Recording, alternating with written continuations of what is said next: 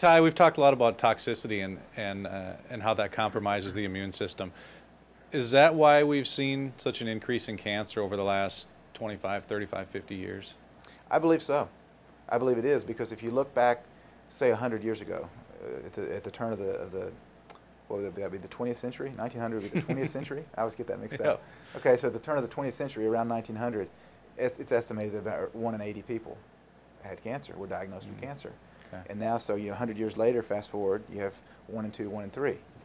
Well, it kind of shoots the holes in the genetic theory of cancer, that it's all in the genes, because genes don't change in 100 years. But you had 1 in 80, 1 in 2, 1 in 3. So what's changed in 100 years to have this huge increase, 100 and 100-fold increase in cancer? Well, our food habits have changed. 100 years ago, Grandma and Grandpa lived out on the farm and they had their own cows, and they weren't using pesticides and fungicides and insecticides. There wasn't the industrial revolution that's causing pollution to go everywhere. There wasn't the toxicity in the water. There wasn't the toxicity in the air. And they didn't have the fast food restaurants to go to eat to. They'd come in from work at the end of the day. They'd have raw milk from the cow, well water with good vitamins and minerals in it.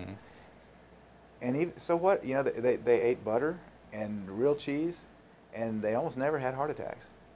And so you have this other on the periphery of health with the cholesterol issue with heart attacks, and that could be a whole nother show. But the cholesterol and the high fats with the natural fats with butters and cheeses has very little to do with heart disease.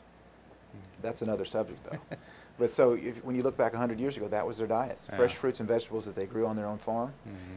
And now you see the typical American family. They hit McDonald's once a day or once every couple days, and they're buying pesticide-laden food, and they're shopping. They've got all this microwaved food now.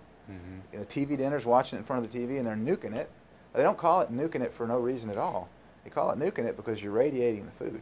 And when you radiate food, radiate a TV dinner in the microwave oven, you completely chemically change the makeup of that food. So now your body thinks the whole meal is a foreign invader because you're changing the chemical makeup of those foods when you nuke it.